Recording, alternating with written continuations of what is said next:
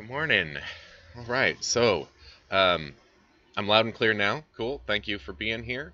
And we're gonna have some more discussion about the Sarah Song article on multiculturalism, and just like I was saying on Monday about, I really am excited to hear your thoughts, and especially any like positions you have or suggestions or proposals for how to deal with all the sort of complexities that come, the tension of different moral demands in how to exist as a society that has a diverse set of cultures and lifestyles and communities that have lots of asymmetries between them, not just in terms of their values and practices, but also in terms of power structures. And the article gets into historical stuff too, like the legacy of historical oppression, puts people into different groups, um, amounts of social agency, all sorts of things. There's so many different continuums of difference that exist, and yet we are in community in some ways, whether we like it or not, or to different degrees, right? And question is, as I was framing it on Monday, what does a fair integration look like, or what does a just integration look like? How do we exist with one another, given all of those types of differences?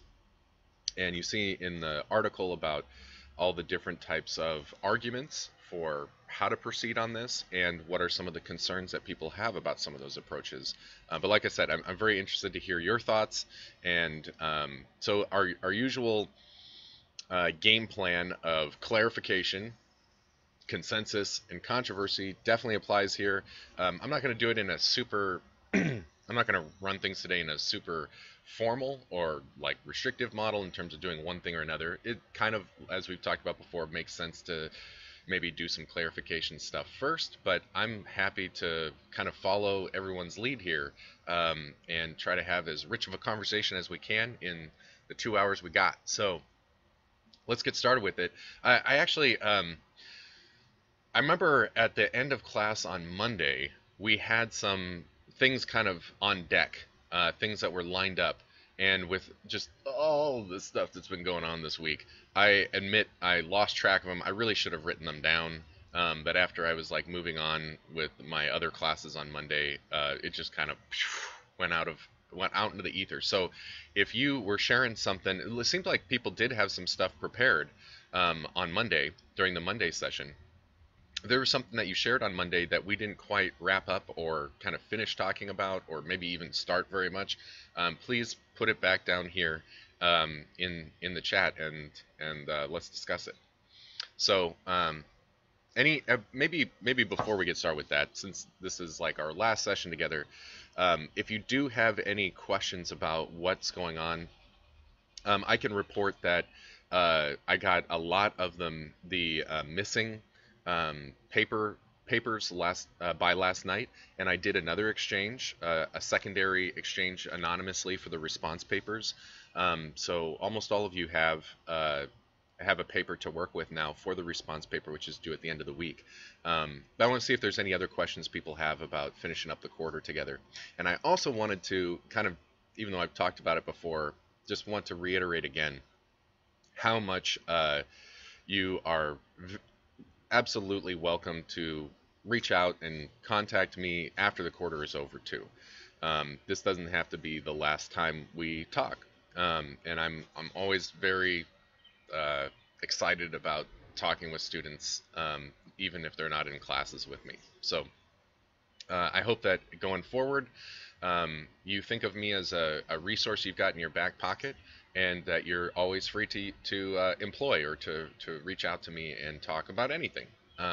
Doesn't have to be something academic even, but yeah, I will always be tickled and happy to hear from you if that ever does occur. So I wanted to say that again. So yeah, anyone have any questions about finishing up the quarter? Any business on that level?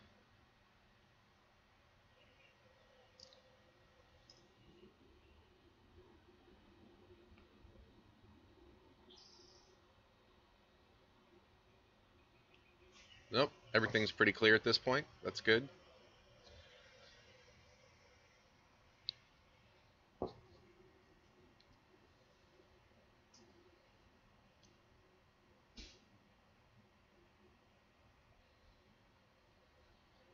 I also wanted to make the announcement in case you haven't heard through any official channels yet, but I did receive notification, I think on yesterday. I think it was yesterday. I heard from Bellevue College, I thought I'd just pass it along to you, that the school is moving to an online only format for next quarter to last at least through April. So if you've got classes next quarter, you can count on them at least starting online. And then also, the school decided to have a delayed start to the new quarter. I think in part to help instructors who are not used to teaching classes online, like get their shit together basically to make that happen. So the next quarter, spring quarter, is officially starting on the 8th of April. Um, so that's some news that I can pass along to you. Did you receive email? Anyone receive email notification about that? Yeah.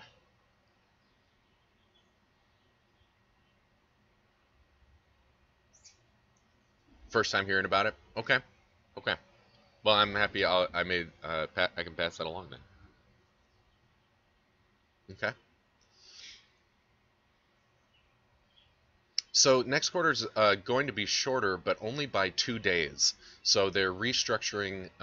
We're basically only going to be losing 2 days. They're keeping the same schedule for spring quarter, but we're going to lose like a professional development day. I think they're restructuring the way finals week is going to look to try to make up for some of the days that we miss by having the late start. And the total math calculates out to just losing 2 days of the quarter.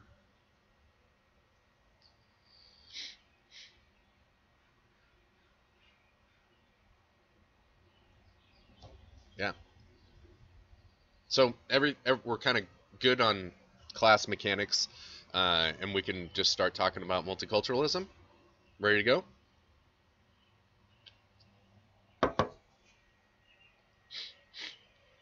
All right, cool. So yeah, my apologies for ooh, ugh,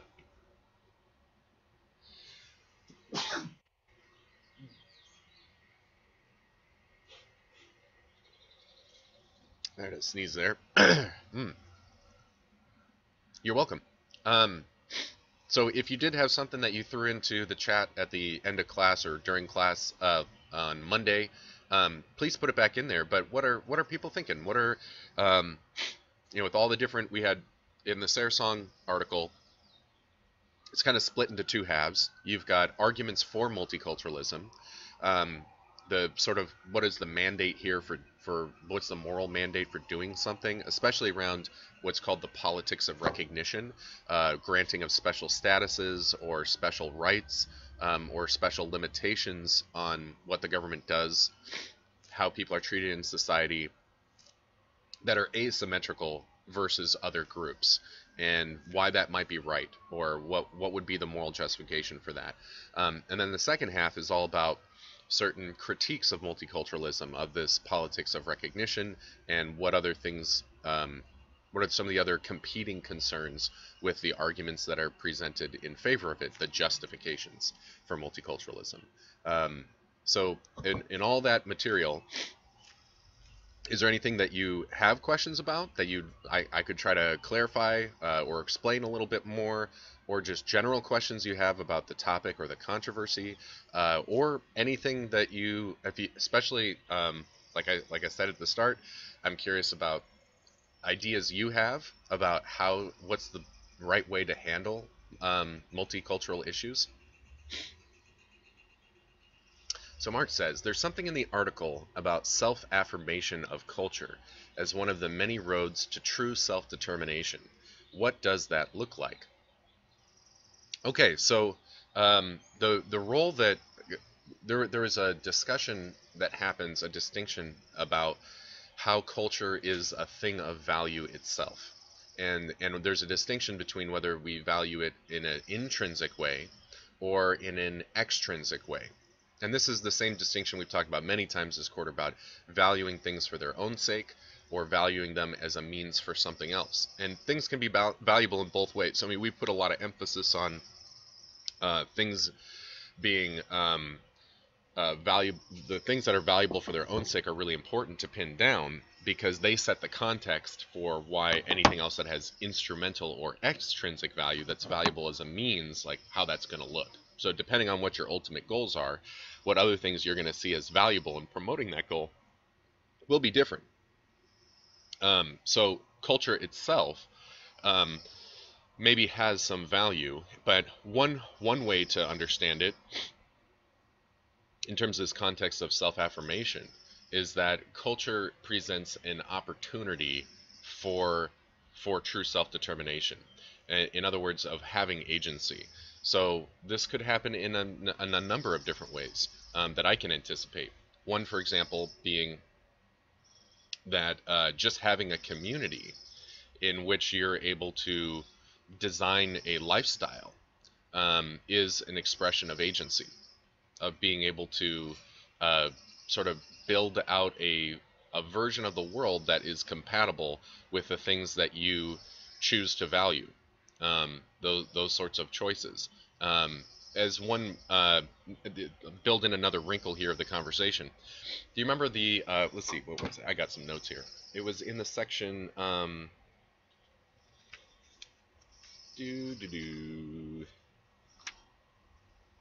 was this? Oh, yeah. The Cosmopolitan critique that was saying that it's not the cultural systems themselves that have the value here, but sort of the cultures represent a raw material of options for someone to choose. So by, say, being more aware of multiple cultures, you've got some more resources for thinking about what actually does have value. So if, and actually I can step back even further here. Think about a Kantian sense of self-determination, of being self-governing. This is a rational activity, right? And the same way Kant had problems with lying, on the premise of agency being important, if you don't have information for something, then you can't make as much of a authentic decision about it. This is why we think doctors have ethical obligations, professional obligations toward their patients to give them the information about their medical conditions or what the different treatment options are and the consequences of those treatment options. Imagine a doctor that doesn't do this. If she's like talking to a patient and only presents one of the options and doesn't talk about the other ones, or mentions them but doesn't, sort of talk about what their drawbacks are or what their risks could be, then in some ways that doctor is not giving the opportunity for the patient to make a truly autonomous decision about what kind of health care they want to receive. Without being informed, their ability to be an agent is minimized.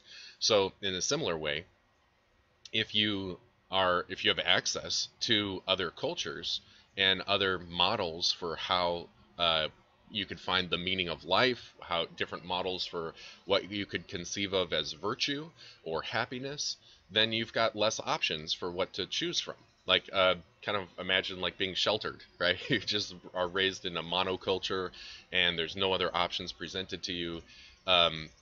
Then maybe you're not completely helpless here. Like, you can still imagine other options that are different, but it might be a little harder.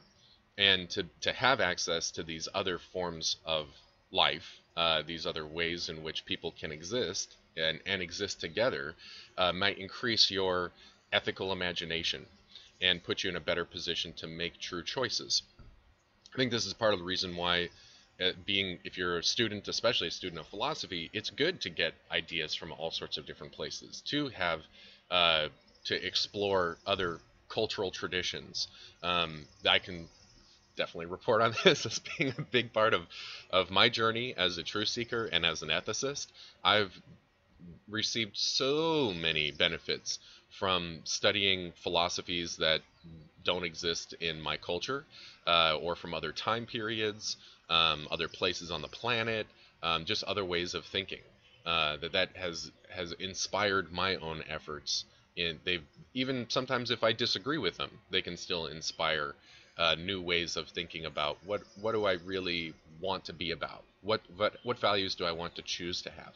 So this could be one part, but there was a critique, a sort of reply to this point that said, well, yeah, cultures can have that kind of benefit. They can have that. They can perform that kind of function, but they also, without having, it can't just be intellectual. That it's also there needs to be an actual system of that culture happening for that choice to really be a realistic option instead of just something kind of academic like you can read about or watch a video about, kind of like a history documentary or something. If it doesn't exist anywhere, then as an option it's not as viable. And that's a potentially another consideration here.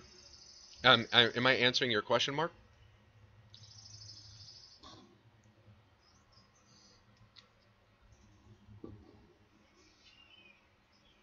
Another thing I can kind of throw in here while you're typing. Um, so, from a liberal perspective, like the liberal political philosophy sort of stance, um, having tolerance has always been a part of the program, right? That's been a kind of a core moral value to a lot of liberal philosophy, is the importance of tolerance and not coercing people to have to participate in the same cultural system as a way of trying to respect people's freedom, um, to kind of pursue happiness or pursue a meaning of life or to pursue liberty of conscience, in their own independent way. And if someone wants to be choosing for something that isn't necessarily popular or isn't the majority culture, then maybe there are special obligations of society to protect that choice, to make it more viable. You maybe remember the discussion about intrinsic versus extrinsic burdens. That if there's a certain choice and someone wants to make about how they're going to live their life, that because it's not the dominant one, then it might involve all these other trade-offs that maybe aren't fair for them to have to make. Um, and that has to be explored, of course. But yeah. Oh, Mark, you stopped. Okay, there you go. Would learning a different culture also precipitate its existence? Should it be viable in the dominant culture, even if the culture doesn't currently exist? Well, that's kind of what we're wondering about. It'd be one thing to say you can do what you want. It's another thing to know whether there are the opportunities for realistically living it out. There are plenty of things I've thought about as like ways I would like to live that there's like not necessarily circumstantial opportunity for. And then you have to kind of make some trade-offs or decide as an individual, like, what am I going to do about these values that I have intentionally and sincerely chosen through a judgment, from reason, through self-determination. How am I going to live out a life that has commitment to those values when the world is not necessarily reflecting them or making it really hard to do so? Yeah. Um, so Hayden, I saw your contribution too. I want to touch on that in a second. Before I do that, though, I did want to kind of just make a general comment here about this discussion. So in the article, you get a bunch of arguments and objections and replies that happen. And again, this article is just kind of an introduction to the topic. Sarah Song doesn't necessarily argue for a conclusion here. That she doesn't say this is the answer to the question and here's why or something like that. She's just kind of seeding the debate, like getting a sense of the lay of the land, the territory of the debate. And when arguments are flying around like this, and there's an objection, let's say, and then Sarah Song doesn't like pursue it any further than that, it doesn't mean that that objection or that argument is sort of final, that it like won the day, that there is no reply or something. You can't read that into the article. All the stuff that gets discussed is like a bunch of different facets of debate that can definitely be run more. And I was talking with a student on the phone yesterday about this, and it can be a little um it's a, I don't know what the word I'm looking for here. It was definitely a skill or an ability or a character virtue or something like that that I remember as being a student of philosophy myself to remember that just because someone has something to say in reply doesn't necessarily mean that it is sufficient or effective. And that's why we have to be critical thinkers about it. Every time there's an argument that someone drops a card on the table, be like, is that the last word or maybe not? Right? What else can be said about this? So I don't think that the song article necessarily like ties up any of these loose ends, and that's why I'm so interested to hear what you think about it and what your evaluations are, which arguments that you found convincing, which ones you didn't find convincing, and any ideas you have about how to resolve all these sticky things. So Hayden, you said the article should have explained some historical difference more, such as Israelites and the Palestinians. What do I think? Are you Hayden? Are you wondering whether I agree that it should have had more of this historical discussion going on?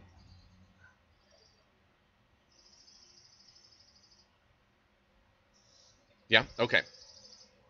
Well, I can kind of give you my 2 cents on this a little bit. Um, there is going to be a question whether some of the idiosyncrasies or the contingencies of the particular cultures that we're talking about and maybe their historical story with one another could be relevant to what an acceptable resolution is. And some of the arguments that you saw in the article definitely speak to this, like the post colonial sort of analysis is really sensitive and highlighting the historical story about where what brought us to where we're at right now, and how does what happened historically still have an impact or contextualize or influence what's going on today, right? And how to handle diversity today, that there's a backstory to it. But the real question will be, what's going to be the significance of that backstory? How will you know which of those contingencies matter and which ones don't? And the sort of general, more universal types of considerations that are taking place in the discussion. It is a theoretical discussion that's being had in this article. I think is the thing to be putting more of the attention on. So in a particular case, the details are going to matter. The particularities of, say, what's going on in America today is relevant for what we should be striving to be, like what direction do we want to head in as a society. I don't think those could be factored out. But I'm also not surprised that Song didn't go into more detail about this, because there are going to be so many different uh, contexts like that one that would have to be addressed, and it'd be easy to get maybe distracted about it. But I would be curious to hear from you, Hayden. You said that's an important factor in your view. What do you think is the significance of it? So going back to my idea of like, okay, there's going to be definitely contingencies about how particular cultures interact with each other and what their historical story is, but there's still, those facts don't speak for themselves, right? There needs to be some kind of lens for, and maybe some principles that we bring to bear here about what is going to be the significance of that and what should we do about it. So I'm kind of curious to hear what you have in mind here.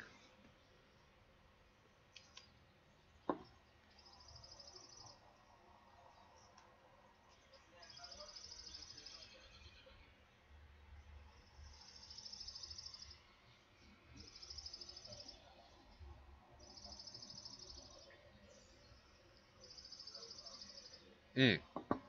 The fact that that history of conflicts between cultures still affects us today. Yeah, and it's definitely not limited to the Middle East. It's everywhere. Human history is a history of conflict in many ways. I mean, that's a big theme, and conflict is kind of what multiculturalism is about. This whole debate. Conflict can happen in different ways. Like you can have conflict just in terms of people having competing visions of how things should work in society.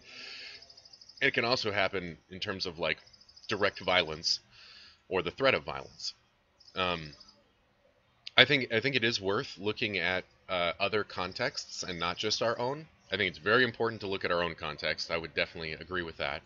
And it can be useful and instructive to look at how these things play out in other places too, as maybe shining a spotlight on certain facets that are relevant. So, for example, um, right now here, we are tangentially affected by what goes on in the Middle East. Um, but what kind of significance? What do you think the story of the historical story of Palestinians and Israelites um, and also like the religious communities that are going on, like the Shiite and Shia like conflict that's been going on for a long time. What kind of lessons do you think we should take away about the question of multiculturalism given that historical story?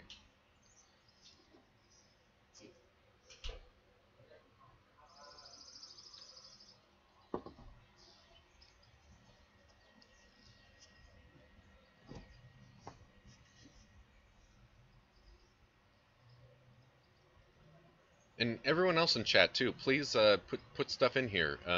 Kind of questions, reactions, comments, suggestions, reports on like what stuff from the reading you are interested in, agree with, disagree with, all that stuff. Oh, Hayden says, good question. We'll need to think about that. Yeah. Um, so I guess the bottom line TLDR of my response to your question is um, details matter and history matters, but there's always a question of how does it matter? What's the upshot, right? What are the lessons we're supposed to take away? I mean, there's that phrase that gets thrown around a lot, like people who don't understand history are doomed to repeat it. This kind of thing. Um, but that it's one thing to say we should be looking to history to for insight or awareness, and it's another thing about how. Right, what are we taught when we see something happen in the past? What is the lesson to take away? Yeah.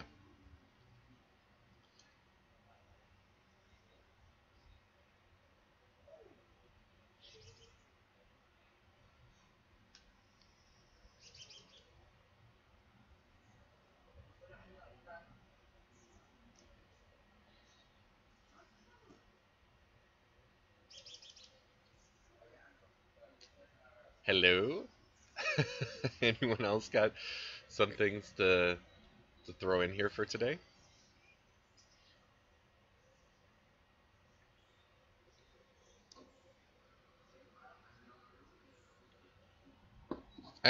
Maybe it's worth saying, I can imagine that this topic is one that is definitely not just an intellectual one, but is one that is personal, and not just because almost everything in ethics can get personal, but especially about how cultures and are connected with our identities, um, just our existence in the world, and there's a lot of like hooks and strings attached to that. And as I was talking about for you working on your papers, personal experience is not irrelevant to this discussion.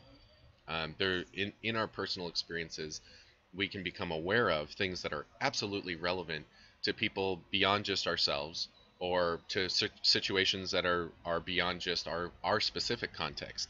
Um, and there's a lot of questions that can happen just within that space too.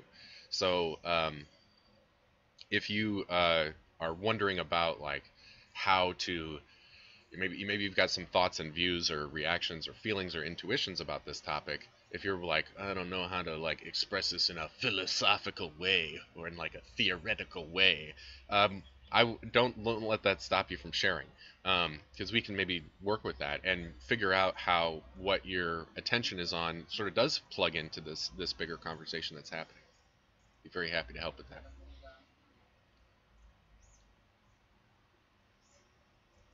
If there is anything that's a barrier to participating in discussion today, I'd love to know about it. Maybe we can do something about it too, to kind of frame this discussion so we can get as much participation as possible.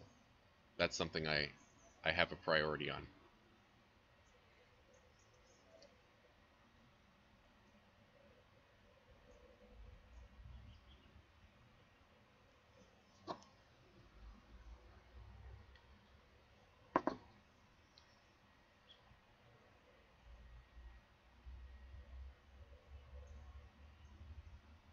Mark says, is it okay that cultures disappear? Such there have been countless cultures that have ended, and yet their history is still present. Yeah, maybe their history is still present, but maybe in a way that has a different reality um, than if that culture was still like active, right? So like Roman culture is, the Roman Empire is gone.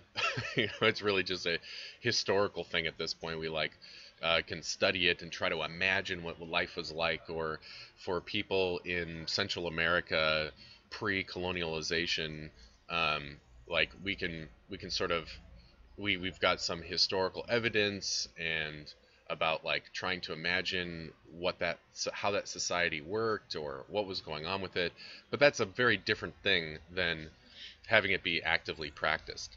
And whether that's a loss or not is a question. Um, there still can be ripple effects, right? There's legacies that happen. Like there's a legacy of the fact that Rome did its thing, right? Or Teotihuacan or something. Um, there still has that sort of influence, but it's more indirect. And whether there should be active expression of that culture is, I think, maybe not. My reaction would be it's probably not all good, all bad sort of thing. It's probably going to be a mixed thing. Maybe it depends a little bit on the culture itself. I mean, one of the questions that's sort of looming around this whole discussion, I don't need to turn my hat for this one, is what is the legitimacy of culture based on? Do cultures just have a sort of Teflon shield up of like, well, it's a culture, so it's not criticizable? I mean, it seems like cultures can be criticizable. Now, where do they get their value and authority from is part of the question. And maybe a culture, maybe there are some things that should go away. I think there's some things that should go away.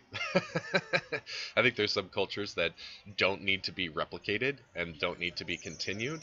Um, that really should be committed to the dustbin of history kind of thing.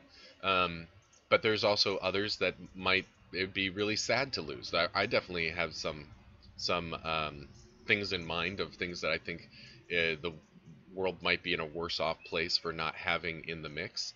Um, so, uh, Mark, you worded this as a question. Again, I'm kind of curious. What do you think about it? What's your position on that? How would you approach answering that question? Um, and while you're typing and thinking about that, Sam put in here, how much assimilation should or can a dominant culture expect, or it's fair to expect, from those who immigrate to the country?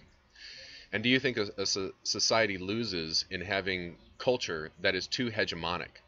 Can it lose? Uh, oh, the grammar here is throwing me off. Can it lose from have a too wide a range of cultures? Um, I think you're saying, is there a problem if there's a lack of cohesion uh, with all the like diverse cultures that exist in the country? Yeah, yeah, yeah. I think I understand you right. Let me know. Correct me if I'm wrong, Sam. Um, this is another big question to be asking. This is part of what I was talking about on Monday about integration seems like a good thing under multiculturalism. But what does fair integration look like, and how extensive should it be? Is one of the aspects to unpacking that question. Um, so Sam says, is there a problem if cultures are too divergent, so you end up with a bunch of sub-societies in one nation? So I know that there's definitely some weird aspects to throwing this historical card on the table, but when America was just in its infancy, um, Europeans referred to it as the Great Experiment, and that wasn't necessarily a compliment. It was more of an expression of like doubt and skepticism that this could happen. And America was not and has never been a pure expression, as I've said many times before, of egalitarian principles or of cultural diversity. Um, I mean, even before um, something like the sort of unique brand of cultural identity in America that we might call whiteness. Before that was kind of emerging, there was a ton of intolerance, discrimination, and racism and prejudice that was happening between different European ethnic and cultural groups within the colonies. This happened all the time, and immigrants coming from Europe. Even when you're thinking most of the people holding the reins of power um, in the colonialized America are what we would recognize today as white people. They were not some kind of unified power base, and you had all this kind of diversity happening within them, and they understood themselves as not being necessarily part of one cultural or ethnic community. So when the Europeans are referring to this derisively as the Great Experiment, they're thinking, can you have a society that has so much diversity, that's like this mix of all these different people? And even though I would argue that the context has shifted for how to understand where those differences are at this point in the 21st century, America still very much is this. How much can we continue to be a society together? I'm not sure the experiment is over, right? That it's sort of been decided where this has gone. This is still an ongoing experiment, and a lot of its success depends on our strategy for how to approach it. And one big question in terms of strategy is about how much diversity can be tolerated, and which things, right? Um, so I would again, not, you keep putting questions out here. I'm happy to answer them to the best of my ability, but I'm also really interested to hear, like I said, what's your perspective on it? Where are you at? Even if you're not really confident about it, throw it out there. This is an absolute safe space for us to kind of think critically and be vulnerable and just discuss these ideas. They're important things to talk about. One other connection here with the reading for your comment, Sam. Remember the what was the label of it? The diversion from class inequality objection that said they had that distinction between the cultural left and the progressive left. We talked about this. I think we touched on it a little bit on Monday. That there's a potential for this politics of recognition or an emphasis on multiculturalism to distract from class inequalities or economic inequalities and injustice. And the premise of this objection is that in order to really make progress on those issues of social justice, we have to see ourselves as part of one culture or one society to be more integrated together rather than splintered off. That the splintering actually works counterproductively. You maybe have heard people talk about this in contemporary discussions. I see it's more in popular discussions, like say on the internet and stuff, in politics, about how one way that a hegemonic power or a dominant power can retain its power is by making all the other groups sort of fight between themselves, like set them off against each other a little bit. And even if there isn't antagonism, I think the concern from this objection is something like without the social cohesion, they aren't really going to be able to be empowered allies to redefine or have a true like revolution or reform of the sort of economic structures of our society, and how that game is played. Um, I'm not saying I necessarily agree with it, but that I think is the articulation of the concern. So there's a connection there. Okay, so moving now, we've got a bunch of people in the chat. This is great. This is great. Okay, so Mark says, I think it's okay, and the it may be covering a couple different themes here. Mark, we're talking about, what was it that I asked you? What's the it in that pronoun there? Um, it's okay so long as the dominant culture does not leave persons in a worse off state than the one. Oh, right. For the loss of cultures. I think it's okay as long as for a culture to be lost, as long as the dominant culture does not leave persons in a worse off state than the one lost. I don't know if there's a moral reason for, say, Chinese marriage ceremonies to exist.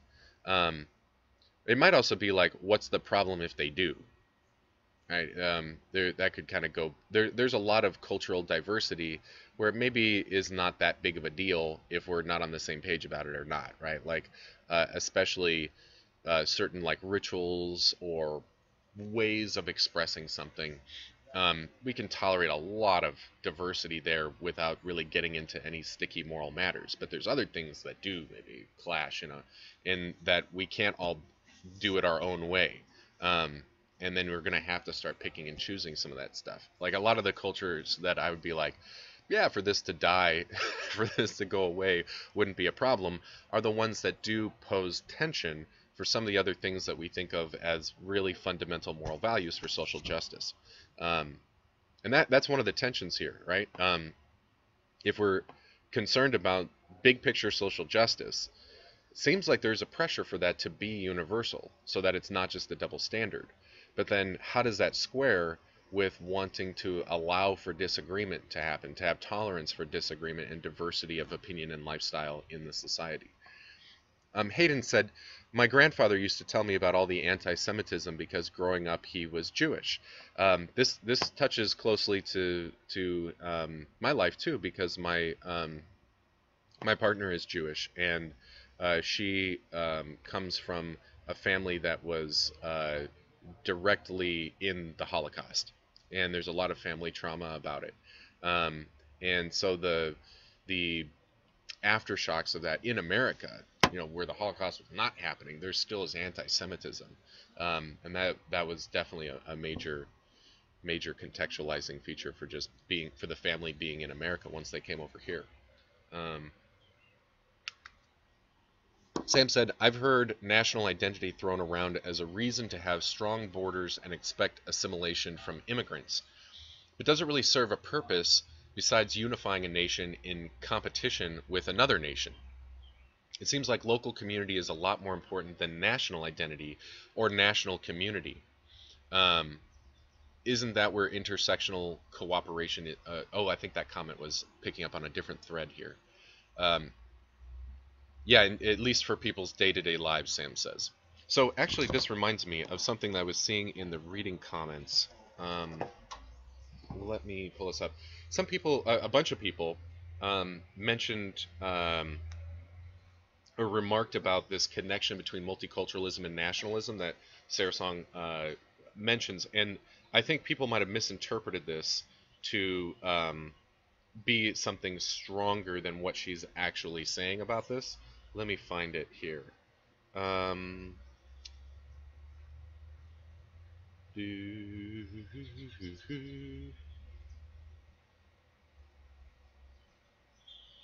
yeah. So this is in the introduction.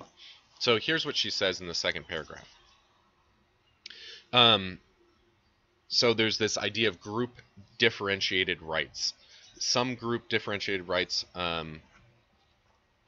This is part of the politics of recognition. Um, Some group differentiated rights are held by individual members of minority groups, as in the case of individuals who are granted exemptions from generally applicable laws in virtue of their religious beliefs, or individuals who seek language accommodations in education and in voting. So maybe people are given some alternative way to vote, for example, in order to deal with the language barrier. Other group differentiated rights are held by the group qua group. So not as the individuals of those minority groups, but by the group itself, rather than by its members severally. Such rights are properly called group rights, as in the case of indigenous groups and minority nations who claim the right of self-determination. So think about reservations that have different rules for how they are subject to what is going on with the federal government laws and state government laws, right? They're given their own sort of autonomy in a way that other like cities, or local communities in America do not have. They don't have those rights. So there's some asymmetry there, but maybe there's some justification for it. And then Song says this: in the latter respect, multiculturalism is closely allied with nationalism. And this, she's not saying this goes across the board. She's talking specifically about the idea of group differentiated rights that attach to the group qua a group. Okay, so as especially on grounds of self-determination, so that the expression of people's agency within their community, to have their community operate in a certain way, not necessarily what those individual people are allowed to do, but what that group is allowed to do, whether that group is allowed to have, say, social authority in governing locally what's going on, is, she's saying, connected with the idea of nationalism. Now, I wish you'd went a little further on this because nationalism can be understood in a lot of different ways. But with nationalism, maybe a low-hanging fruit here for how to think about what's going on with this um, is that nationalism emphasizes your membership in a nation as being an important part of your identity and something that is prescriptive, that gives you direction on, at least in part, about how to make decisions and what should be sort of how you should be devoting your life energies and stuff like that. To promote the interests of the nation is nationalism, and this can happen for even a local community. If you like, or maybe a community that exists on a reservation, that they have an understanding of their nation, which is independent of some other nation like America, right? They're in this geographical territory doesn't necessarily mean that they identify with that national identity. They may have another national identity, and the idea that there should be group rights, especially on the basis of self-determination, is the same kind of logic that you see behind justifications for state sovereignty that happen in the liberal tradition, like we saw from Locke, for example, that people have the right to determine how they will be governed. And some of these group differentiated rights that multiculturalism is trying to make space for are just saying, yeah, that can happen maybe for a minority group that exists in a larger minority society or a majority society. That could happen too. Is this making some more sense?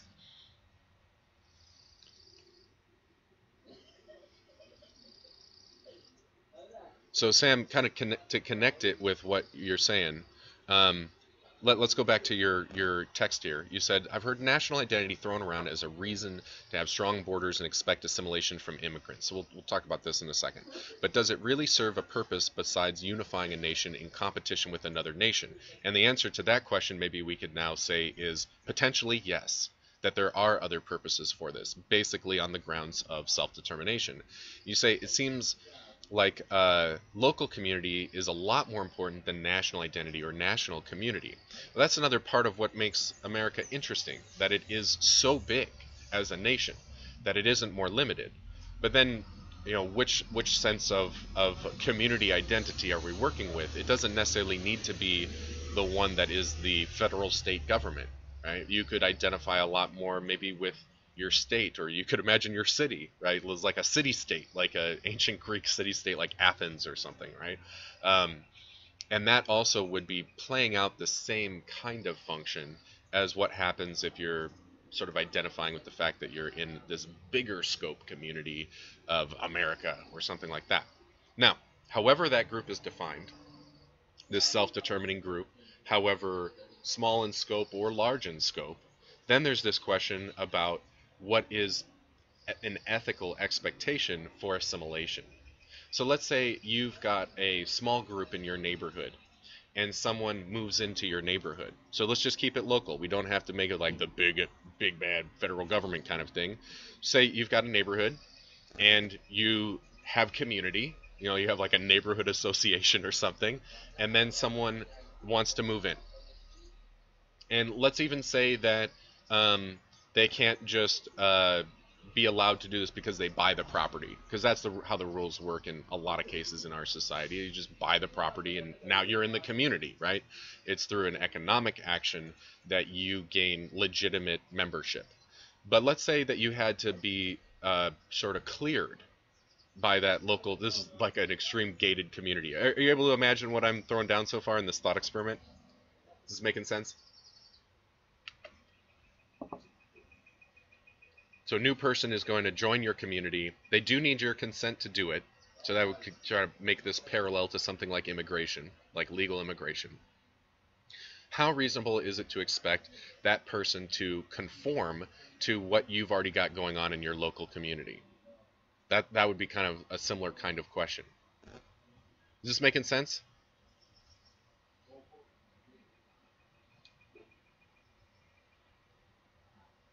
Yeah? Yeah? Okay. Okay. Cool.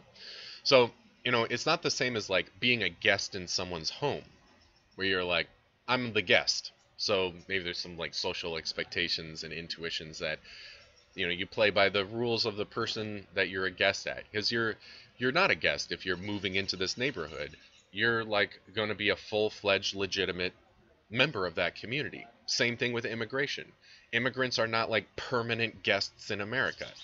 If they are accepted into the country, they are being given status of citizenship theoretically that is just the same as for anybody else. Whether that translates in practice is another thing, and that's the same thing that could happen in our imagination of a local community that has a new member coming in as well. Even if they are officially accepted, they may not have the same kind of like seniority in the social community, the kind of the structure of how that community operates, that they might be up against, right? But it definitely is wrong to say that there's some kind of permanent guest. So what would you, if the new person comes in and starts throwing around a bunch of criticisms about how things should be done differently? Is that appropriate? What should the community do about that? What do you think? What do you think is the level of assimilation that is appropriate? This is the big question, right? What does fair integration look like?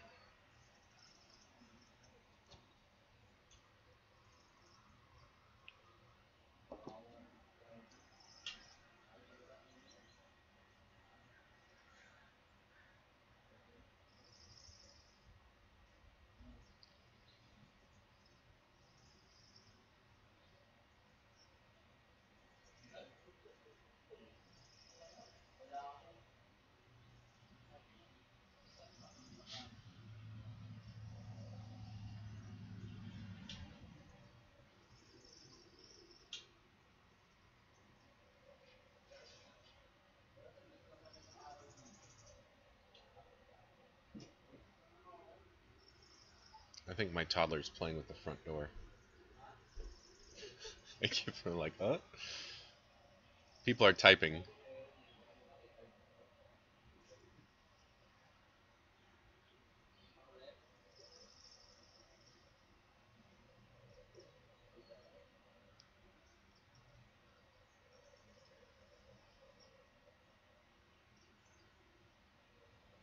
Well, I could even elaborate on our analogy here of kind of keeping it within the scope that you're interested in playing on, Sam, of like more local communities, of imagining that it's not just one person who comes into that community, but maybe they come in and then a bunch of other people come in that are sort of like-minded like them.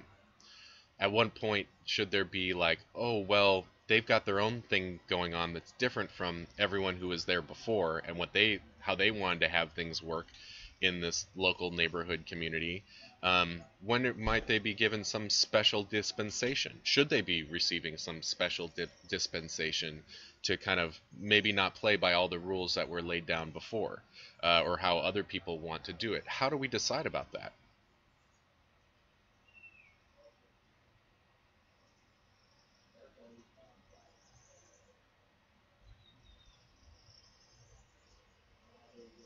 Um, I'm gonna wait for Mark to get his thing in here.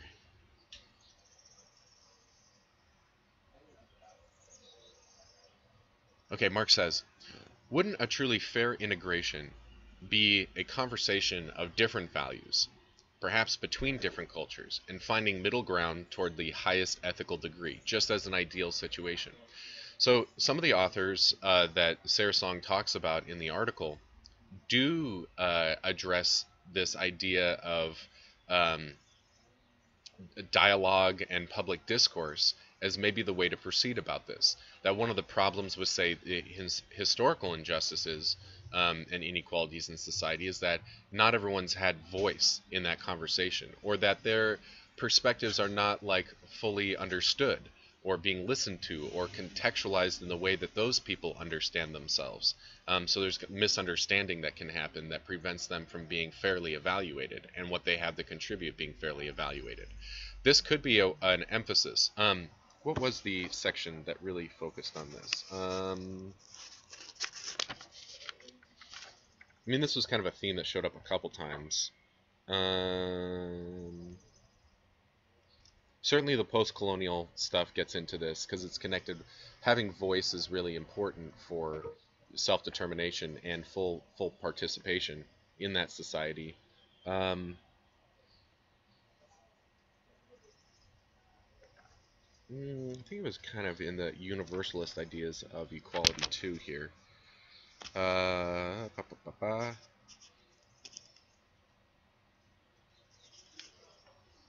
Yeah, the post-colonial stuff it definitely is really relevant too. Um,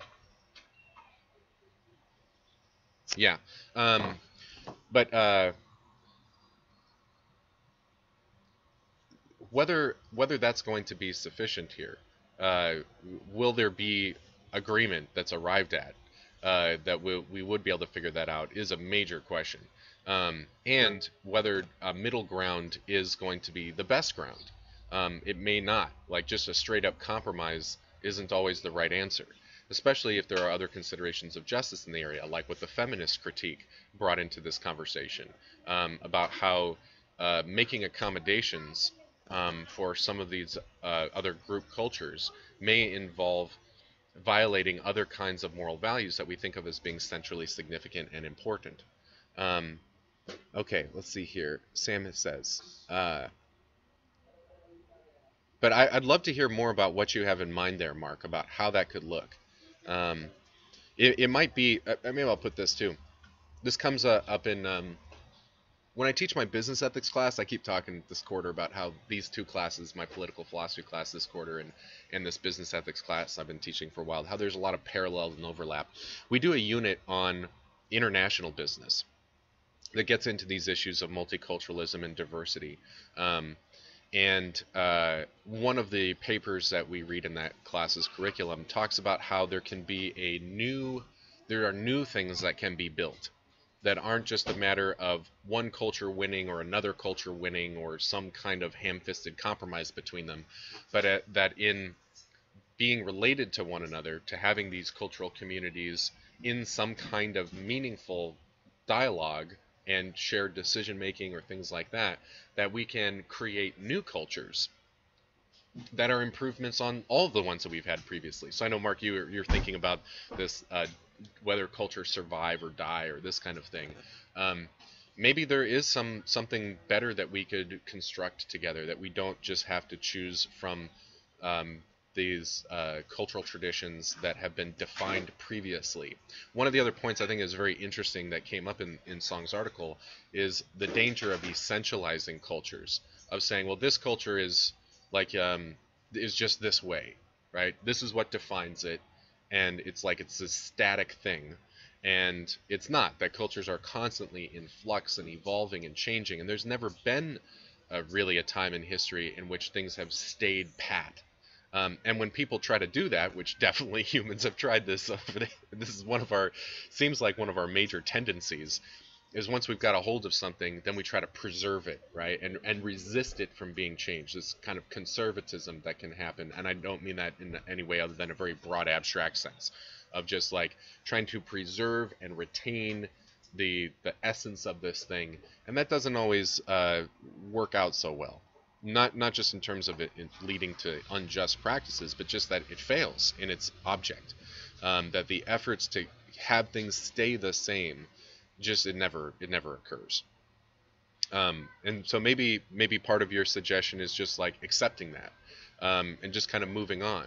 But there will still be a question of how to do that, right? That's what I was saying. Like, how would this dialogue happen? How would we decide? Maybe it wouldn't just be pure compromise, right? Oh, we'll do this and do this exchange kind of thing about it. But what should be directing that conversation, and how will we arrive at decisions about how to be as a society?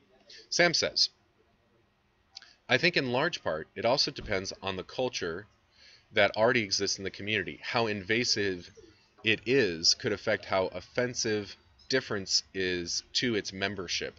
Okay, so by invasive, maybe you mean restrictive, like how much certain things are deal breakers for that culture, right? Like how tolerant or intolerant that culture is itself. Like tolerance is itself a culture, as gets remarked in the article.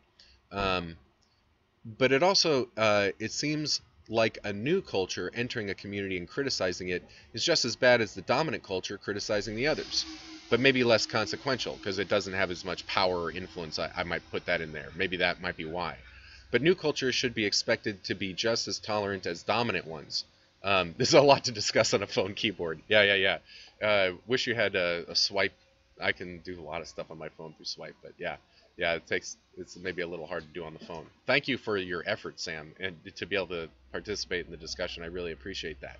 Um, so yeah, I mean, this kind of I think I was dropping the idea a little earlier in our conversation today about, do cultures have any de facto or not de facto, but like pre-theoretical legitimacy just by being a culture itself? Like, are should cultures be immune from criticism, or what kind of criticism, or when we're trying to protect them, what is the basis of a justification for that is a real question that needs to be cashed out. Mark says, perhaps dialogue even needs to be enforced, as you suggested yesterday, between different groups as it should be between different individual persons. Yeah, so Mark, that switch is kind of like something you saw from the article, where there are some views that say there are no such things as group rights. There are only individual rights. And so when we're thinking about how to navigate diversity and disagreement and exist as a tolerant society with one another, we need to think about how we're respecting individual people, and we shouldn't think of the cultures themselves, or maybe the groups themselves, that the cultures that bring people into groups, as having any kind of independent legitimacy on their own. Again, just to kind of I don't want to get too distracted with the business thing here, but another topic that comes up in the business ethics class that's sort of related to this is about businesses. Businesses are social institutions. They're little communities, and they are given status, in society by our own laws and government. The U.S. government treats a business, a firm, as a person, that it has a lot of the rights that we confer onto individuals. And people, that's kind of controversial. Like, is that a good thing? Is that a bad thing? Is it appropriate? Is it not appropriate? Yeah. Mark says, to force conservative cultures to create new cultures with others. Yeah, that would be kind of invasive itself, to use Sam's word here, right? Um, and when is that appropriate? When can this be demanded? That a lot of that depends on what's the moral justification behind it. Hayden says no culture is immune from criticism. They all have their own faults, in my view. And Hayden, that is a very kind of classical liberal response to this question, that cultures that are accountable to morality. Morality is what it's really about. But this is where there's kind of a weird chicken and egg kind of catch-22 situation that happens.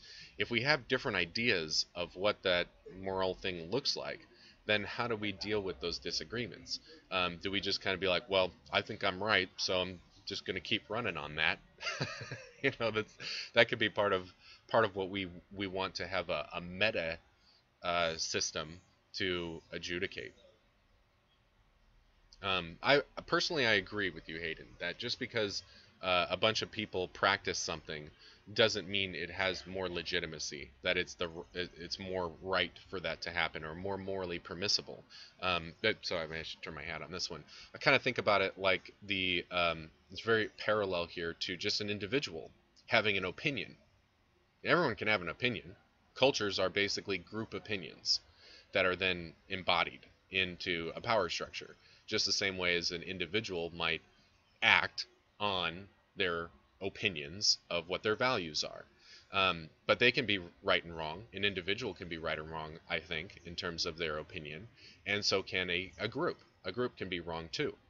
But we also, take on the individual level, think that self-determination and autonomy is important, and that we shouldn't just have people being paternalistically shepherded into having certain opinions or making certain choices, that there's something morally significant about people coming to those decisions sort of under their own power, or being able to make choices about that.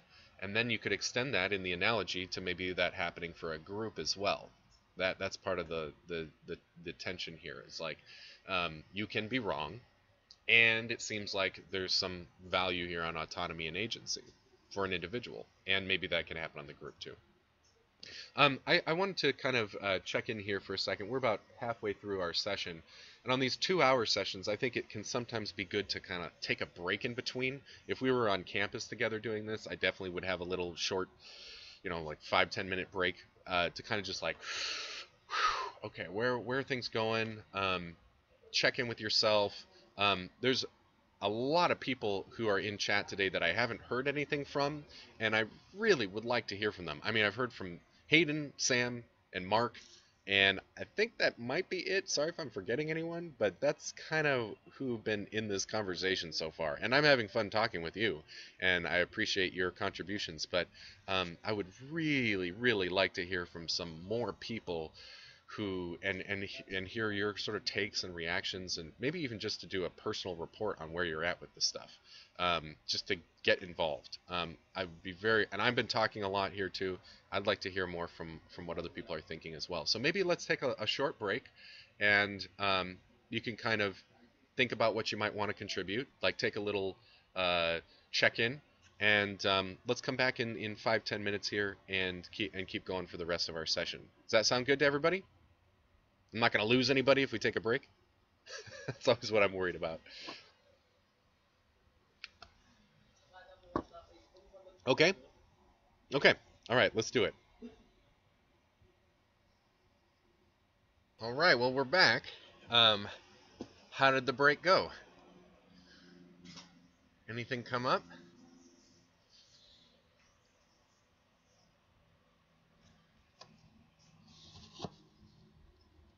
Like I said, I'd definitely love to hear from some more people too. Made some noodles. Nice.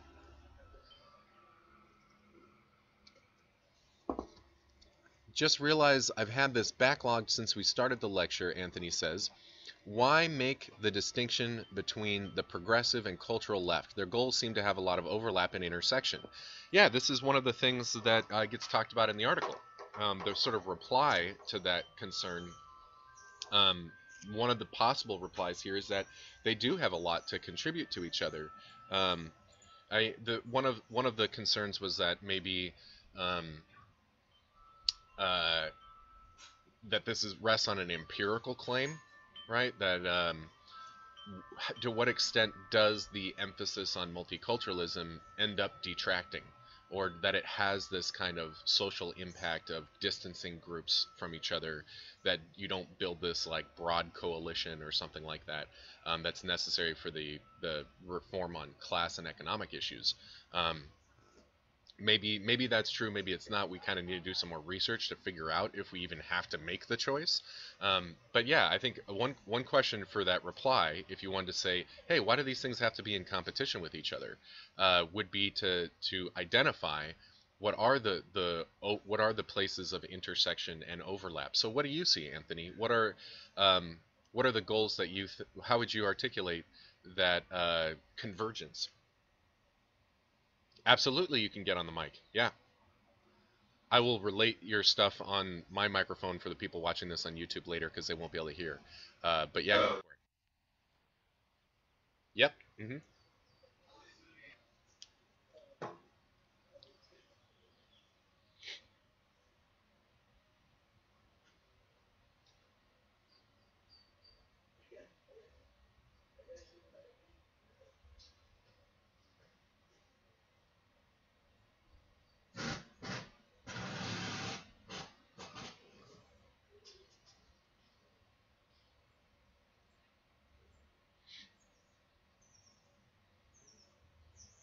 Okay, so if I'm hearing you right, just to reiterate what you said for the people on YouTube later, um, you're saying that a lot of times the cultural inequalities end up translating into class inequalities anyway.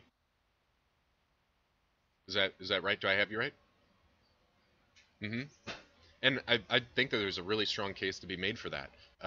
That a lot of the main mechanisms, especially if we're thinking about the real explicit cases of discrimination, that basically everyone in this conversation is like, that's bullshit, right? This isn't what a just society, a just multicultural society should look like. There shouldn't be this massive discrimination. But a lot of times that discrimination, the mechanisms of it have been economic and class based, right? Like Think back. I don't know how many of you actually did take a look at that Coates article from weeks prior about the case for reparations.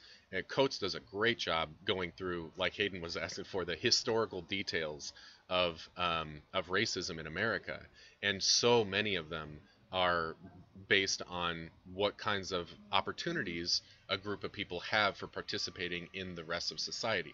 But I think maybe one facet here that's a little different, if we're not thinking about these like really egregious cases of bigotry or discrimination or something like that, is that sort of premises that people want to be involved, or that they should be given equal access to what is sort of the dominant cultural societal system.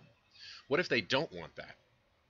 What if instead this whole stuff about politics of recognition is about giving them the social the sort of legitimacy to opt out of certain things, or to not participate in some of the other systems that are conditioning how the society functions, some of these other like cultural institutions, social institutions. That kind of changes the discussion a little bit, right? um, there could be a presumption that whatever the dominant culture is doing are the things that are valuable and that someone should want to have access to, and maybe those are a certain group stands against that, right, and doesn't want to be participating in that certain way. Does that make sense, as like a kind of making this throwing a little monkey wrench into the gears?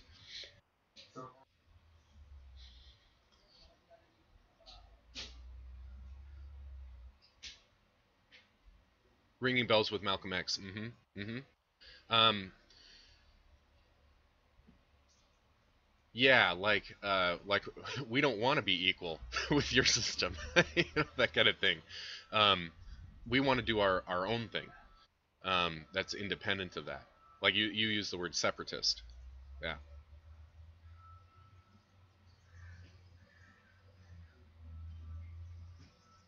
Um,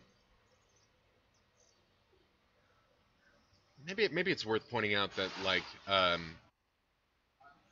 an economic system is one of those aspects of how a society gets structured that it's much harder to um, not participate in. Like how the resources are going to flow and get distributed is um, harder to imagine how you've got these like little separate communities that happen. At least under capitalism, that's really hard because part of the whole function of capitalism is allowing for more um, fluidity or liquidity of how resources get moved around, right? To like the way that capitalism thrives on more open trade in terms of increasing market efficiencies and things like that. That usually gets promoted pretty heavily. So there, it's pretty hard to say, well, our community stands against capitalism, so we're not going to participate. You can, it's that's where the rubber meets the road in a lot of cases. Um, does that make sense?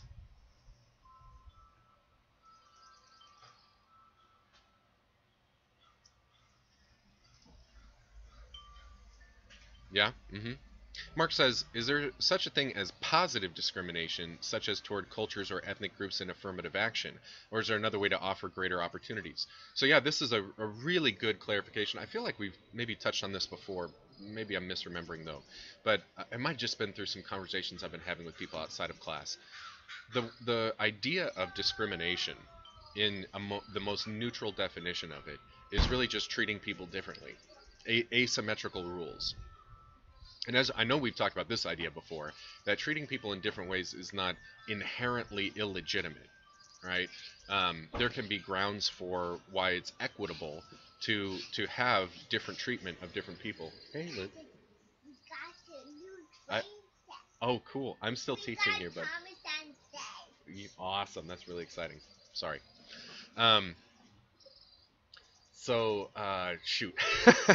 Oh, right. Okay. So, there's a difference between, we might say, just and unjust discrimination. And a lot of times when we use the word discrimination, we're thinking about the unjust forms of it.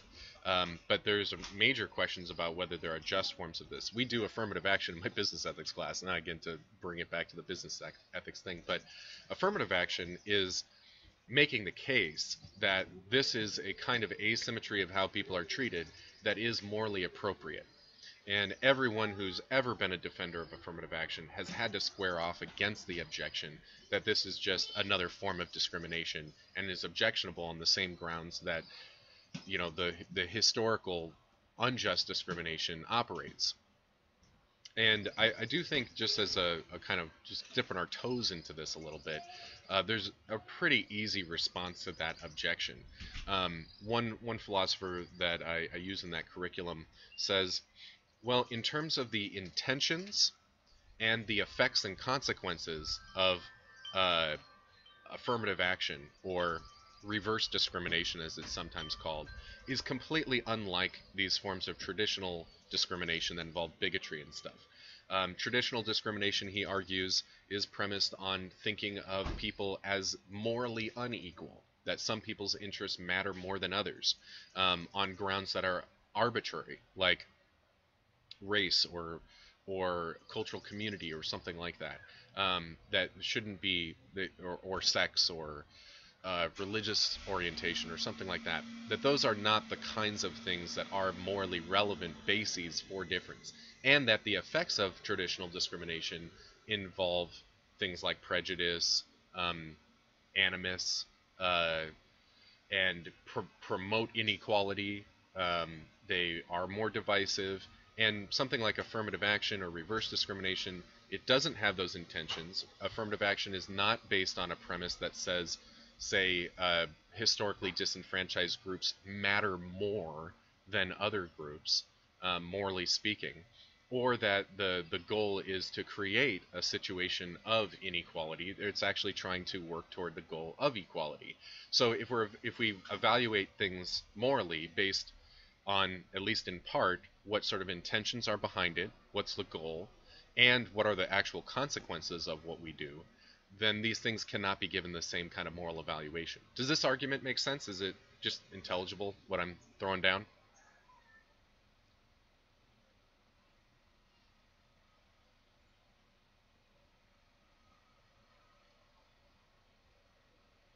Yes? No? Maybe it's a little complicated here.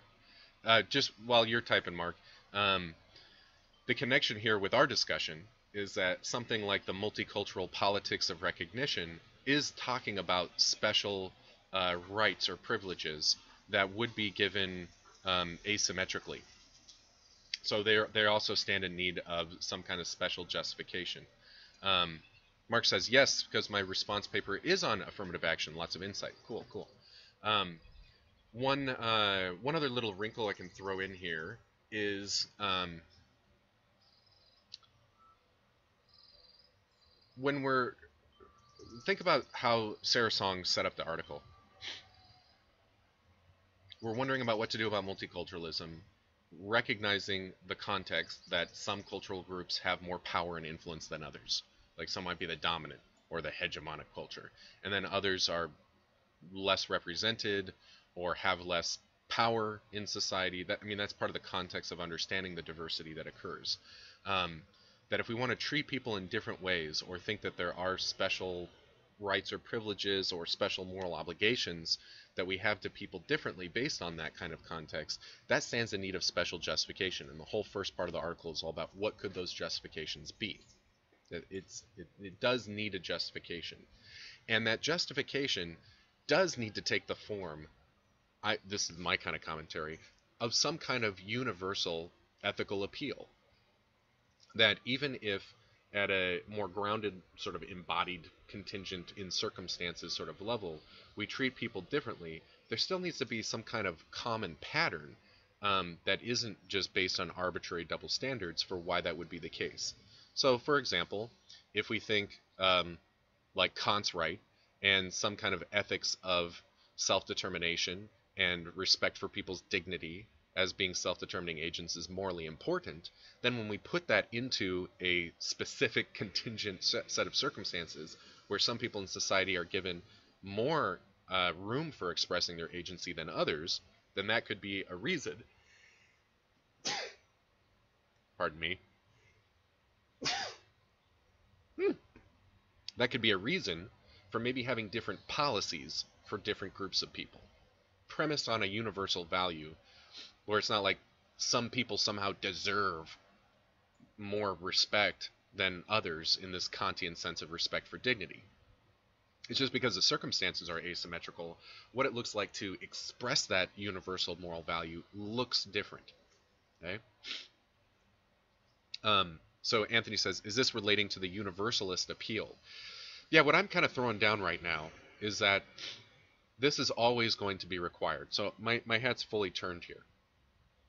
There's going to have to be some non-arbitrary, non-question begging basis to give a legitimate defense of treating people in different ways. One way that this definitely gets problematized is the recognition that any system that we set up for what those universal values are kind of looks like it might be another culture. This is part of the post-colonialism contribution to the conversation. That even liberal values, say premised on things like Kant's philosophy of dignity and autonomy, is itself something that is a different way of thinking than how some cultures understand ethical action and how we ought to live with one another, etc. And when there's tension between those, then it is a really sticky dilemma to figure out how to resolve it, right? I think this is embodied very well. A really good example of it is in the feminist critique about how giving special self-determining powers to certain cultural communities maybe protects them from some kind of oppressive force or coercive force that happens from the dominant culture, but there can still be internal discrimination that happens against certain people that are within that cultural community based on how that community sets up their standards of self-determination. Specifically, the marginalized individuals that might exist within that. The feminists are thinking certainly of women here, but also plenty of other groups too that are very commonly under acknowledged and or disempowered in some cultural contexts. The minority within the minority. Yeah, I agree, Anthony. I think it's a really great insight. It's a good thing to be tracking as a part of the mix here. Yeah. Mark says, would expanding on the maxi-min principles such as something like universal basic income also expand cultural autonomy? I mean, potentially. That's kind of actually a really loaded question to evaluate, at least my way of picking up on it. First of all, if we're premising something like capitalism, that the society operates in this sort of way, then a lot of personal agency depends on your ability to participate in the economy. So if you have more money, then your ability to kind of live a life that fits with your cultural values is that much higher. There's less, money kind of within a capitalist society gives you a right to do all sorts of things in like a free market, right? If you don't have it, then your ability to maybe do something different or deviant from the rest of what the culture's got going on is that much more limited. And this is something that some of the when we were doing Nozick, Rawls, and Cohen, they're kind of sensitive to here. That let's say you don't have a lot of money, then actually, I guess this is a contribution I'd make. I've observed for a while now, or the thought has been in my mind, that the biggest thing that in a capitalist society that money gives you freedom for is that you don't have to be related to other people as much. If you've got a bunch of money, you don't need to be working cooperatively with others as much to make ends meet or have express your agency and achieve the projects and goals that you have. You can just pay people. If you don't have a lot of money, now you're put into a different position. Now you have to coordinate with others to be able to achieve your ends, right? To pursue your ends and meet with some success on them. And if you have to work with other people, now there's going to be a lot more of those trade-offs, right? You have to get into you have to confront things like multiculturalism way more if you don't have economic power than if you do. This is one of the privileges of of wealth, and not one that I necessarily think is a good one, right? That actually is maybe a problem. Maybe in some ways I would turn my hat even further here. I would say this is a kind of a hot take. I'd say on an ethical lens of looking at things, really broad scope in terms of meaning of life and personal virtue. In some ways, poverty is a blessing.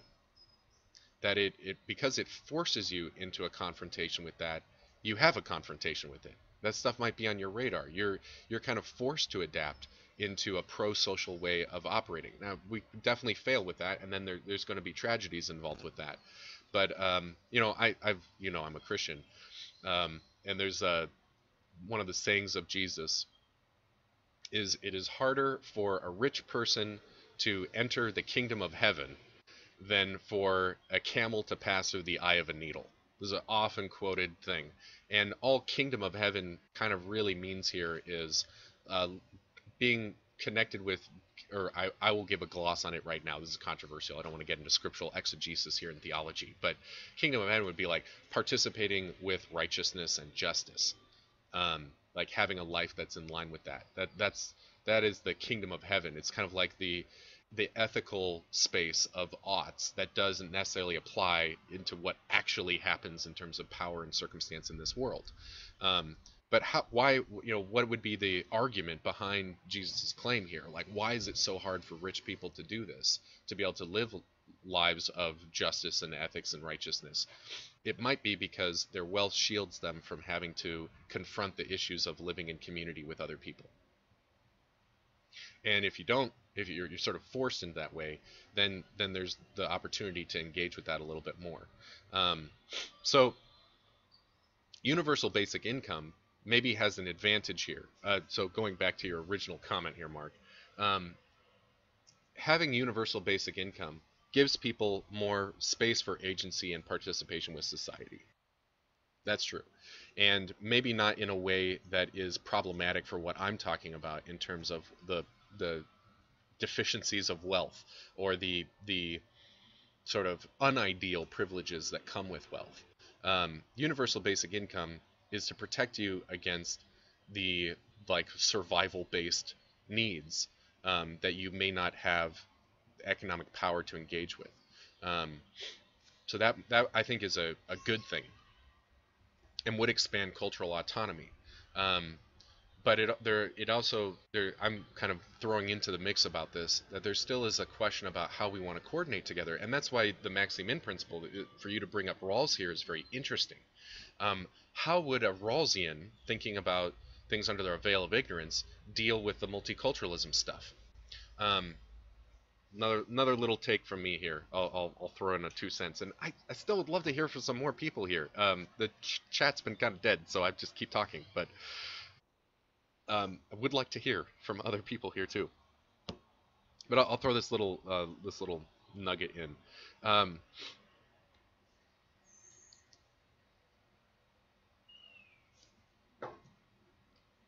A lot of times when we think about issues of diversity and multiculturalism, and not necessarily about the economic stuff directly, the way that Rawls is really focused on, like if you're rich versus poor, you're going to have a different conception of social justice.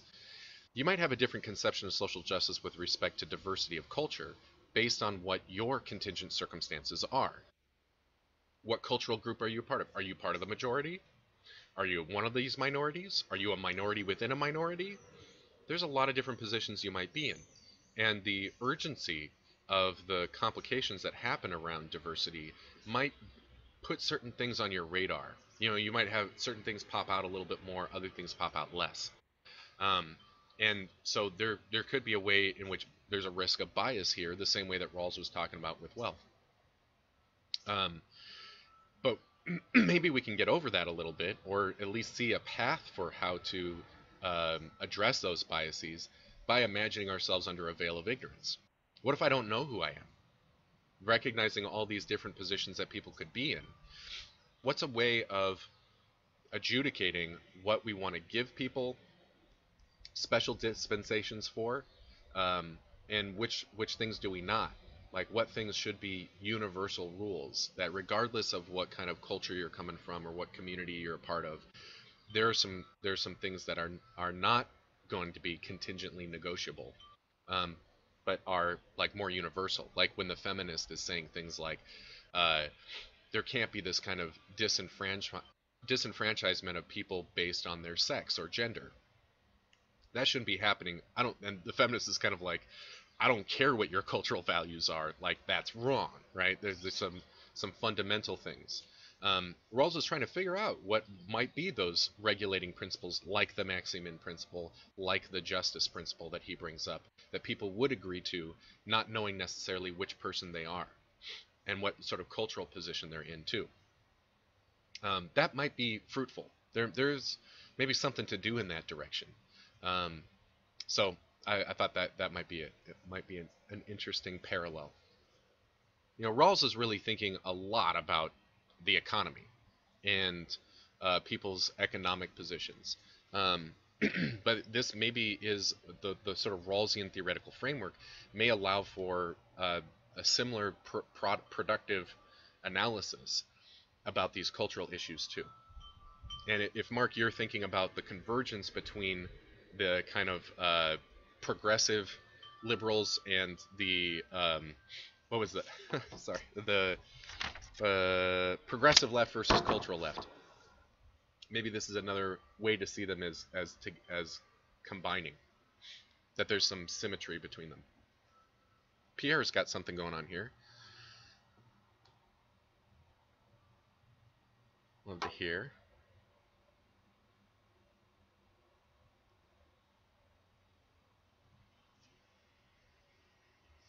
So he says this may be a bad question, but what makes you part of culture?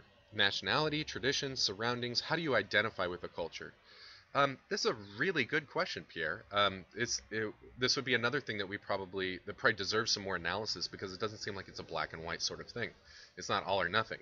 Um, well, I was just mentioning a second ago that I identify as Christian. That doesn't mean I participate with Christian cultural communities in the same way that other people do, or to a certain extent. I mean, I've lived most of my life not going to a church. I'm a pastor's kid. My dad was a pastor, um, and a lot of the space of my life has happened independently of an institutional religious community. But I would still say I participate with it. It's like, to what degree do you participate with it?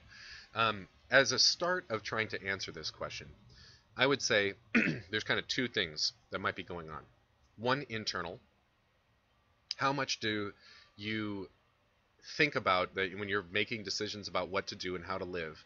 How much do the values or principles or recommendations or prescriptions of a certain culture or tradition um, influence how you think about what to do? So that's a kind of on an internal dimension. That could be more or less, right? There might be some parts of, say, a religious tradition that you do treat as informing actions, and other parts that you don't, or that you don't think that it has bearing on, or to which pieces of it, maybe some you use and some you don't. And remember, again, cultures themselves, we're thinking maybe we shouldn't be essentializing them. They're always in flux and changing as well. This is just get some generalized labels for things. But the internal dimension could be one. The second one is about how much you externally participate with a particular community. So a culture can also be not just a set of beliefs and values, but also actual people relating with each other in relationships, right? In a community. How much do you participate with that community? So using the religious metaphor again, let's say you do have a community of people that also identify as part of that religious tradition or that religious culture. How much time do you spend with them? How much are they a part of your life? How much do you do shared decision making with them? That might also be something that is more or less rather than kind of all or nothing here. So the way in which your life integrates with an external world and your internal world are what strike me as the way to start answering that question. The recognizing that there are dimensions on both levels, or ways in which that identification can be understood. I don't know what you think about that as a suggestion. I don't know if that helps you, Pierre. I also would extend to you the same thing I've been inviting to other people today. Like when you ask a question, I'm kind of curious, how would you answer it? You know, what do you think is a good answer to that kind of thing?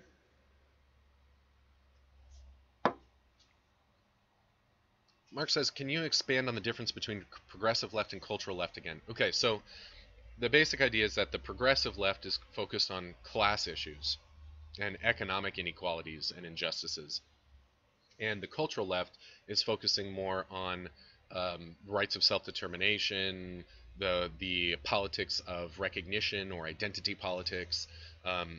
They're focusing on the kind of culture tension that can happen. These questions of multiculturalism and diversity. Um, so those are two different continuums of social justice, or two different facets of social justice that could be prioritized.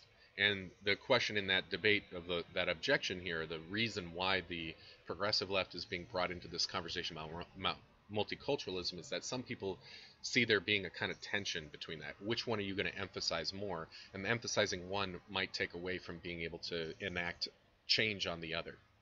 That's what framed that. Um, oh yeah, yeah, yeah. Okay, okay. And Pierre, I saw you typing for a second, and then it went away. We can go back to your thread.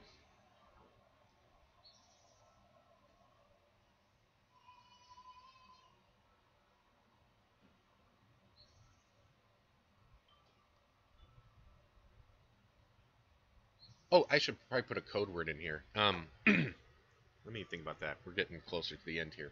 Ba, ba, ba, ba. Mm,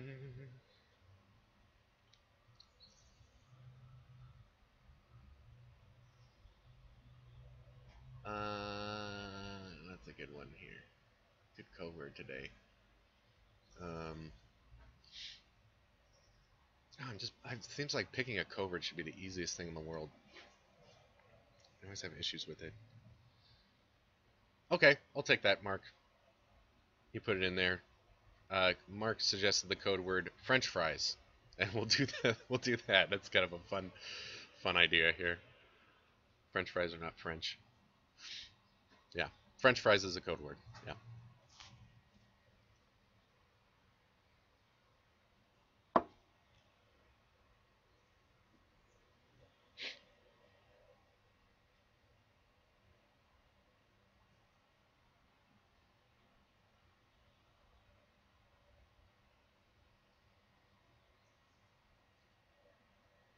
Anthony says, I'm not sure if this is a solution for multiculturalism, but there definitely needs to be less stigma in having two nationalities slash having a foreign culture in this country.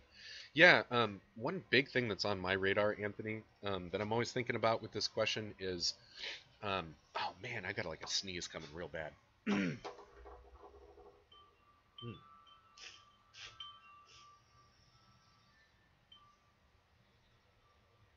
Whew. Um, oh, sorry for the distraction. Um, I think a lot about intersectional identities, like people who have mixed race or mixed cultural backgrounds. And this comes up a lot when I do the international business topic in my business ethics class about how, um, there isn't it isn't just like which one do you sign up for, which club are you in versus which club you're not.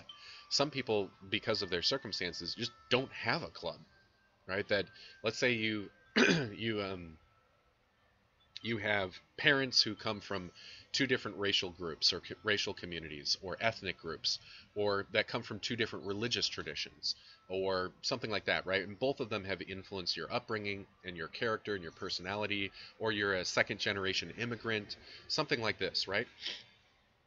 There can be ways in which you're not recognized uh, by people who more closely identify with those groups as really being like a full member of them. You like don't have a home anywhere. You can't just like sign up and be like, well, I'm a part of this group. Yeah, that's a given, you know.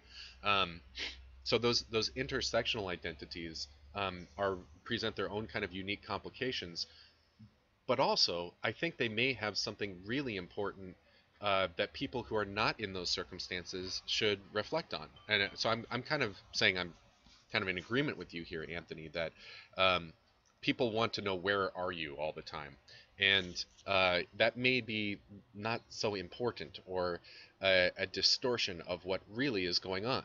That people have lots of different things going on with them, and just the same way that a culture is in flux, an individual person's identity can be in flux a whole lot. And there can be combinations of things. I mean, personally, I identify as Christian and Buddhist, and I always get the question like, how are those two things supposed to go together? How do you meld these? Or people wondering about the melding of um, secular and religious philosophy, like how that can happen. And there's room for that. I mean, there's even more diversity that can exist within the combinations of these things and within a particular individual circumstance. We don't all fit into these big one size fits all boxes. Um, Anthony goes on to say, I mean, think of all the great nationalities that came here in the 19th and 20th centuries that have dissolved into the American cultural monolith. Yeah, this maybe you remember from the beginning of the article, Song talks about how pretty much all these multiculturalists are against the melting pot. And the idea of the melting pot is that you got all these people coming from diverse places, but they all kind of meld into one thing, like that cultural monolith. And that's not the kind of integration of diversity that we're necessarily thinking is the ideal outcome here. Um, but there's a question of in trying to still be an integrated society, how much conformity is required to do that, or is that going to maybe happen anyway? Like uh, um, Mark's concerns about the loss of culture that can happen here too. Yeah. Pierre says, I would agree the external aspect, how much you participate in a culture or how big of a part of your life it may be, but how many culture can you interact with until it kind of devalues your association with a certain culture? Like, like how many cultures can you believe in without contradicting yourself, if that makes sense? It absolutely makes sense. Um, to embrace every culture is kind of like trying to embrace all ethical theories. That doesn't take seriously the way that there can be disagreement and tension between them. And figuring out how to resolve that is a major question, right? You can't agree with everything. Um, Committing to one thing as being a value can prohibit you from valuing other things, and that's part of the stickiness here. If we value tolerance, what does that mean? What other kinds of things might be no-goes, or the way that the like we were talking about the minorities within minorities issue, the feminist is sort of saying, hey, if you actually have liberal values, expressing them this way is inconsistent with them, or certain ways that we might express it could be inconsistent with those values. So I think, Pierre, you're absolutely getting at one of the core tensions of what makes this question such a sticky one. And maybe I could offer that one of the solutions to this is to be able to have some tools and resources, maybe from philosophy or ethical theory, of being able to think about how different perspectives can be brought together in a way that doesn't have contradictions.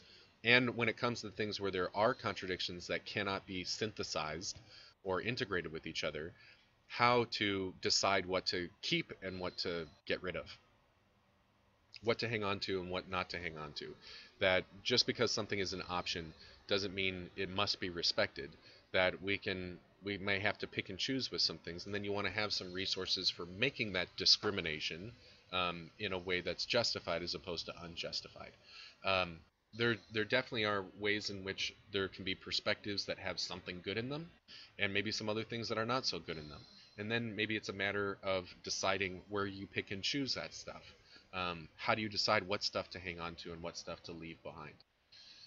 Even within cultures, not thinking about between them, they have serious questions to answer about that.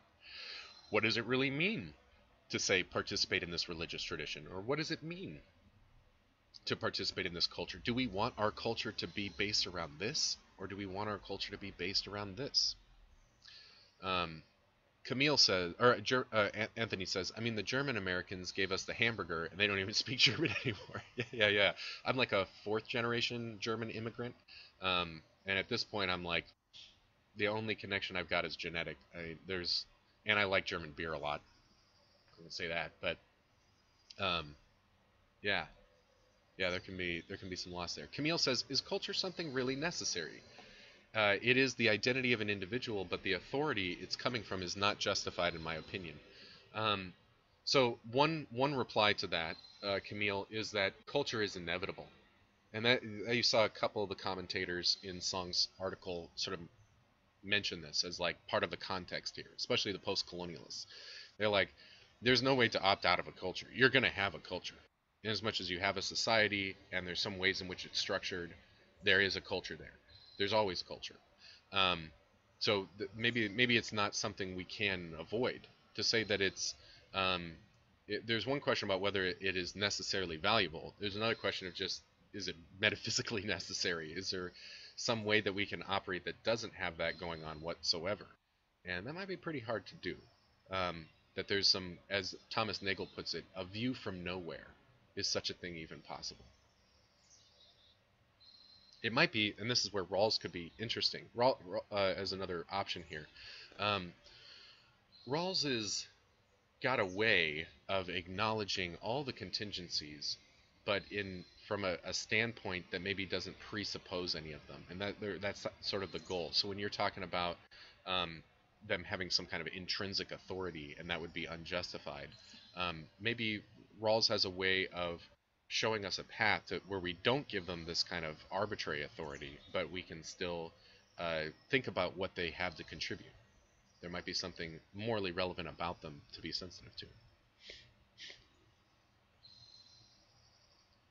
Sam's got something. Oh, we've spent a lot of time. It's 11:32 right now. I kind of lost track of time. Um, I am happy to keep talking if people want to. Sam's got to go to work. Yeah, you're welcome, Sam. Thanks for being here and thank you for participating. I just kind of want to say to everybody, um, I kind of wish that we were gonna. I was able to hear from some more people today, just in terms of checking in about how the session went today.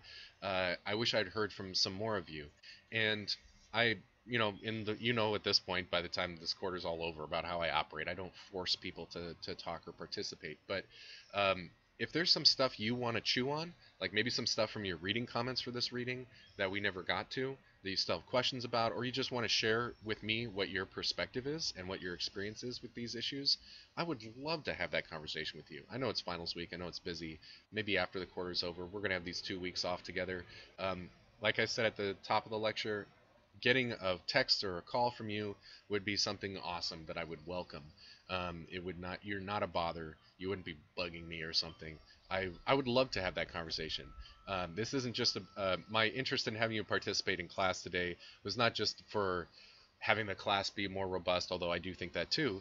But I'm just kind of curious to hear what you're thinking about, and to be a part of that conversation with you is from my standpoint, a special gift. So if you want to give it to me, if you want to have that conversation somewhere down the road, I'd be interested.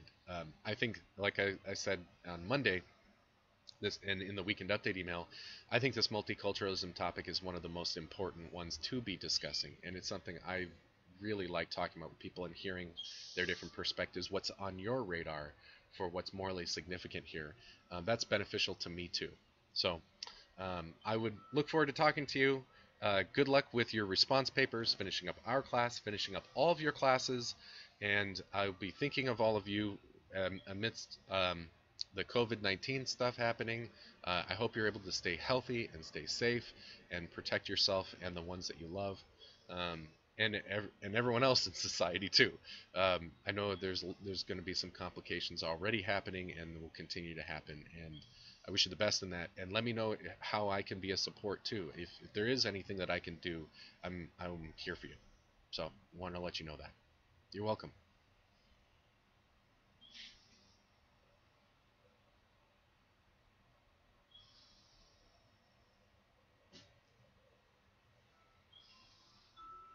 Bye bye. Thank you for a great quarter together, everyone.